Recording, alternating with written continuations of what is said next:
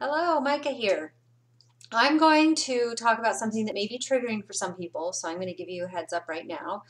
It has to do with childhood development and how ways of upbringing, including discipline, can shape our neuro pathways into giving us coping mechanisms that may have helped us, or even ways to get unmet needs met. May have worked when we were young, but they are now to our detriment as adults. And I'm going to use myself as an example because I became aware of one over the weekend. The new moon in Pisces probably had a little bit to do with that because that's kind of what it does. Or it's a coincidence, who can say? But it's important to understand that whatever goes on in our developmental stages, especially birth to 15 are the real prime years, but anything that is happening while our brain is still developing, we don't even remember all the things that happen to us as children that create these neural pathways. And that's not to say that something's repressed. Sometimes it can be, but you can't remember everything that happened to you from birth through 15 years old. Or you can remember bits and pieces of your environment, but your memories aren't even always accurate. Everything is fallible, especially when you are young and you're trying to live as an adult with these neural pathways that were created by an underdeveloped child brain. So I was single for many years, and it taught me a lot about who I was because the way I grew up was a very strict religious Christian household, and the intentions were always good. There was still a lot of love in the home, although I was very, as I've discussed in my other videos where I talk about my love addict patterns that I had to work on, there was a lot of emotional unavailability. There wasn't any intimacy intimacy in the family setting, appropriate intimacy. That wasn't really there. Everything was behind the veil of the religion. And that was the way my parents cope with their own traumas and their own issues. Because, they didn't have the resources that we have now as far as trauma and what it does and all of that.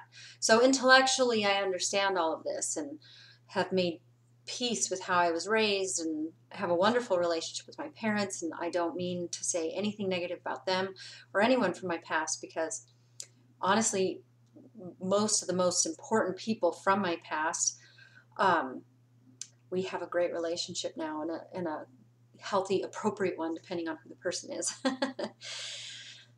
So I don't want anybody to take anything I'm going to say wrong.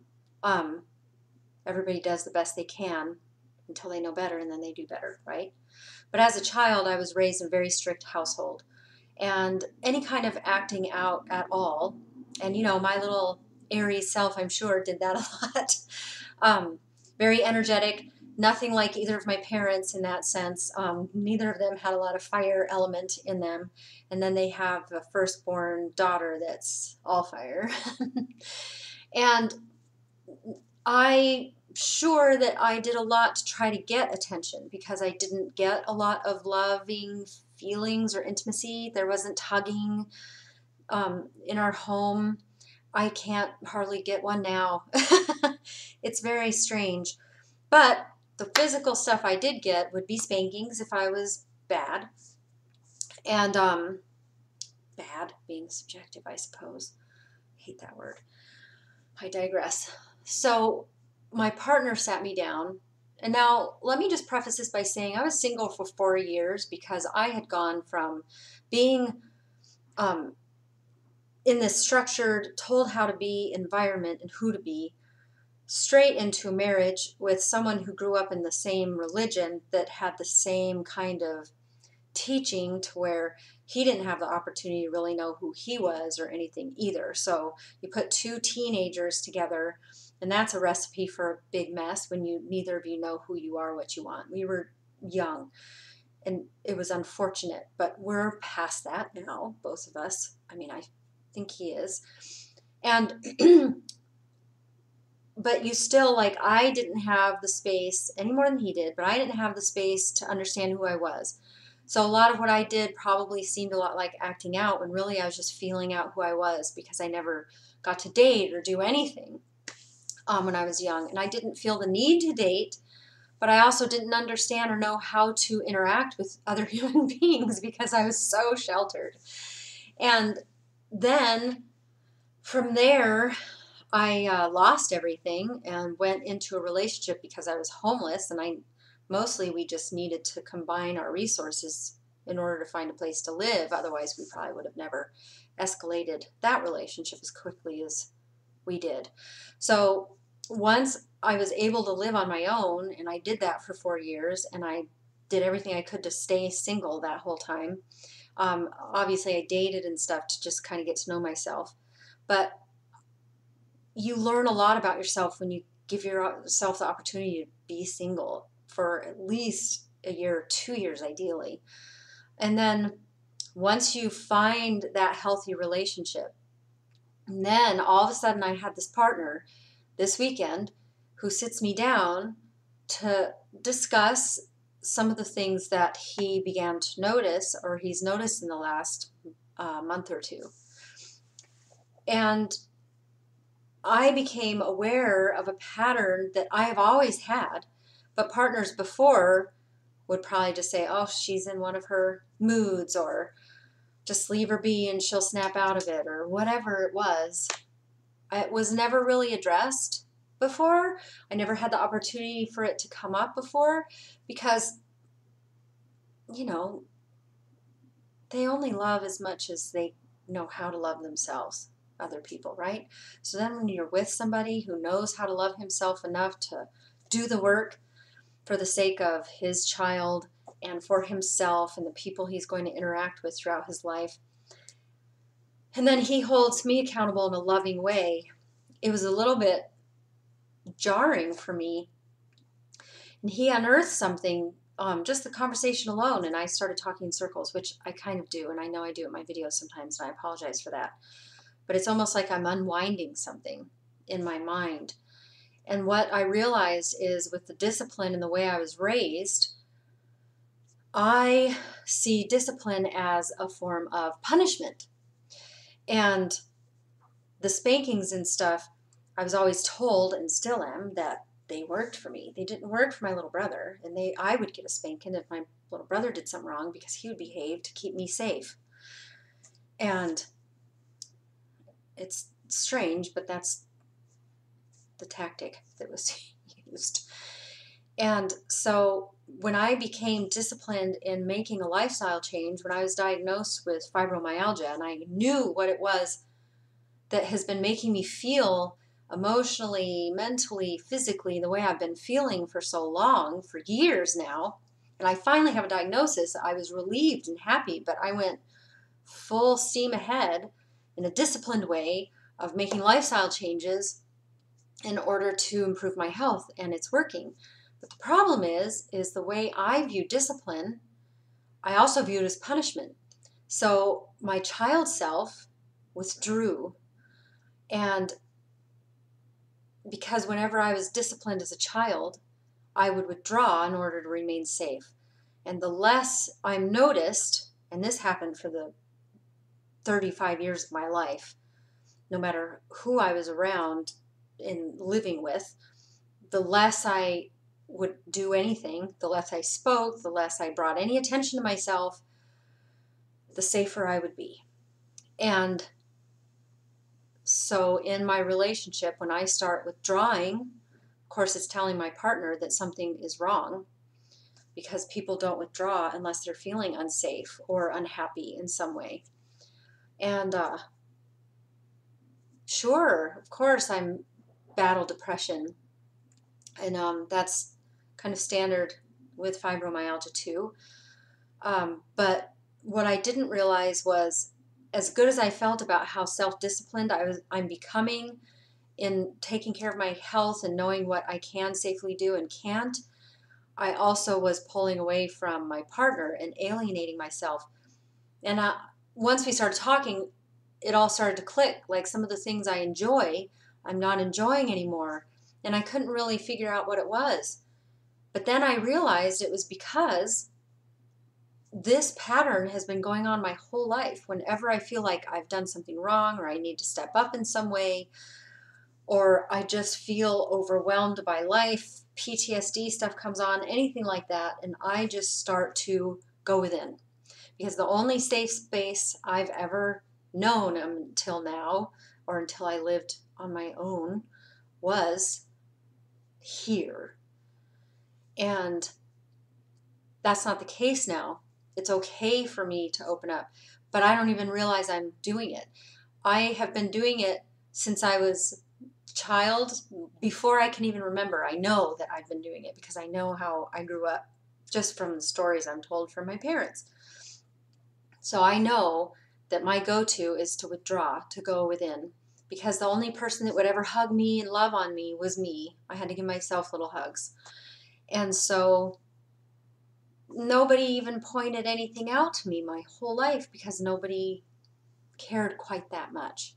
If I withdrew, then maybe they saw it as, oh, I get time to myself now, or I get to look at my own thing, or whatever. I don't know what other people are thinking.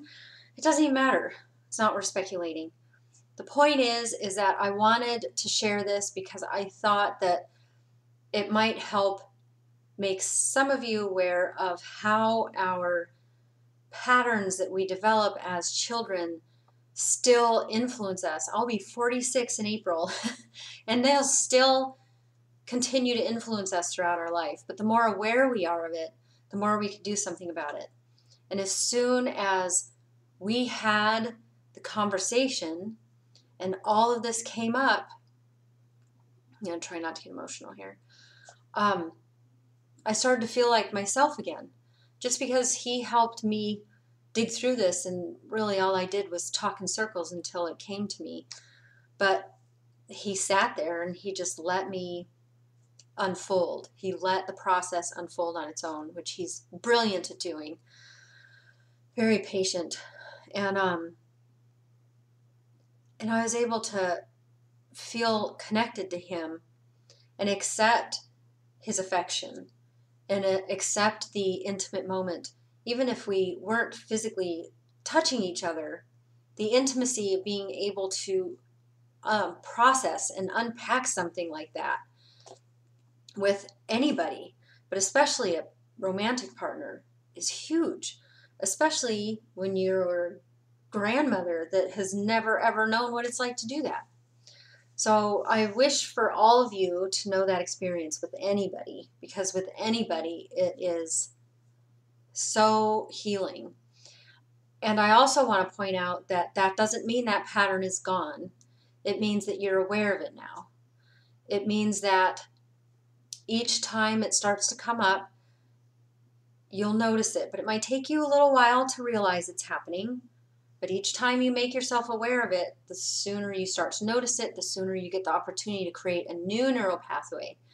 And pause and say, okay, normally like Micah, normally I withdraw, normally I go within.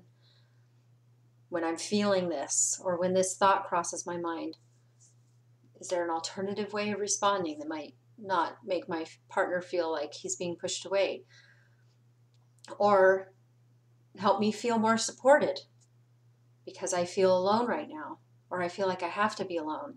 Why do I have to feel like I need to be alone? Is it something that's happening in the present, or is it something that I was taught and learned from the past that I'm pulling into my present?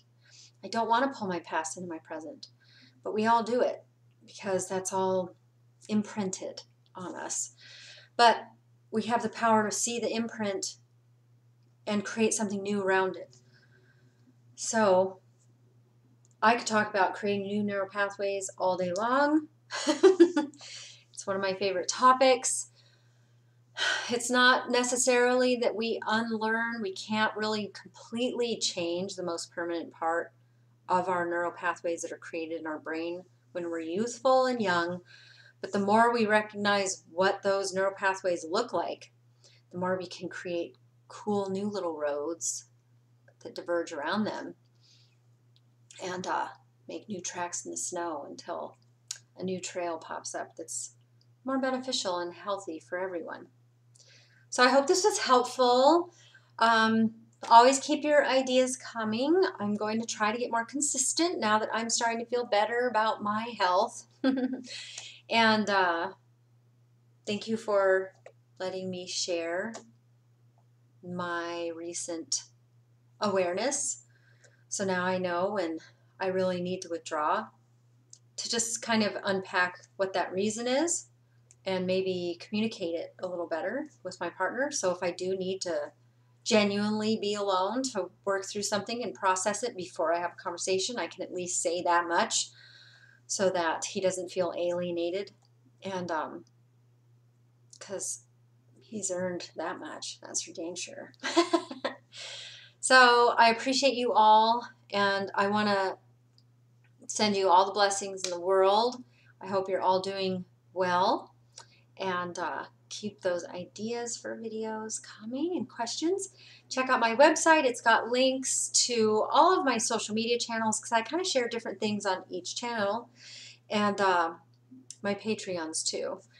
I have 2 different Patreons. One's more about me and my artistic expressions. That's my shadow one, and it's not for everyone. It's definitely 18 and older, although if you look at it, you're not going to see anything offensive if you click the I'm okay, I'm 18 or older. You won't see anything crazy. And the regular one will have, I'm going to start creating more and more videos on how-to things, how to work with different tools, how to help yourself on your healing journey, how to work with different modalities and things like that. I could go on so many different topics, from working with the different elements and divination and all of that. So keep questions coming. I love them and I appreciate you. And if I could say any one thing to close this out, it's just be aware. Give yourself a hug. You're doing okay.